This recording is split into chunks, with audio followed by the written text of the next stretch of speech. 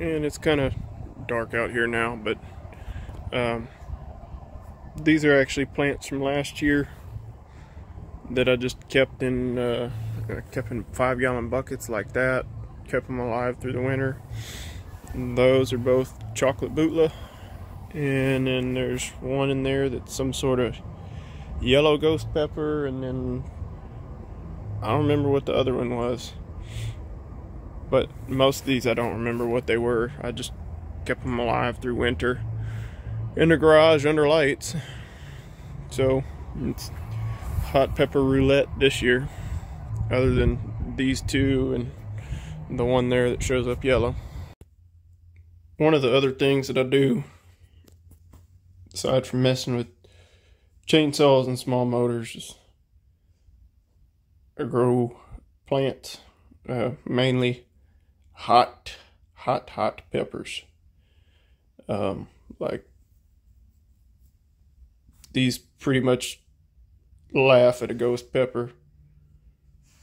So I'll just do a short video of starting some seeds for y'all, and then show you some of what I got in the garden right now. It's currently like the end of April, about to go into May.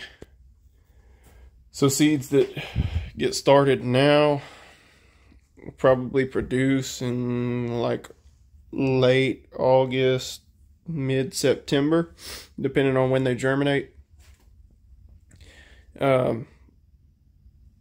I live in Texas, and in the area where I live, when I grew peppers last year, I was still picking peppers in December because it was that hot for that long, and we didn't get a freeze until Christmas.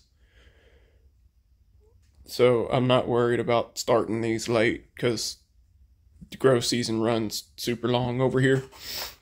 All I'm using is these little Pro Hex kit. You pick them up at Walmart. They're like $8 or $9, I think. And it's got 72 cells in it, so you can get a bunch of seeds started. And I'll get this set up here. Some of these are from stuff I grew last year.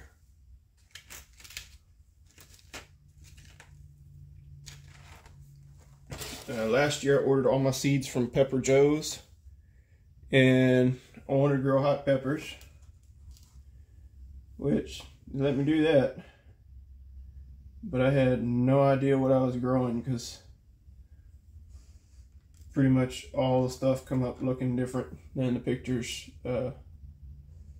other than, very few. I mean, some of them weren't even the right color. It said it was red and come up yellow. And it's not like, you had one oddball on a plant that come up yellow. It's all of them on the plant come up yellow.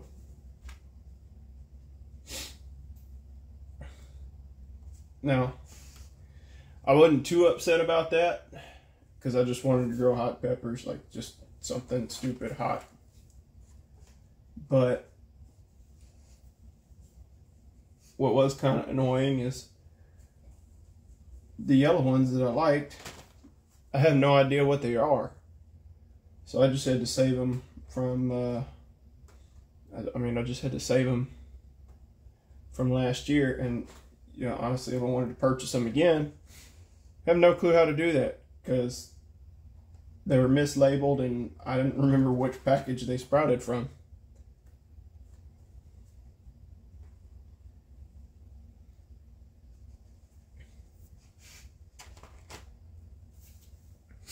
And these are all pretty much capsicum chinense varieties.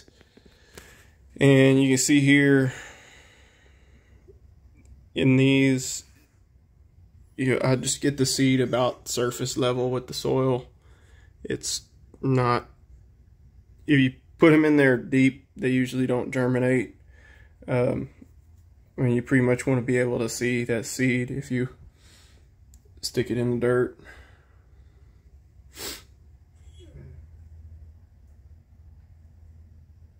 And I'm just going to repeat that for all of these other ones. I got these hot yellow ones, which are the ones that I have no idea what they are.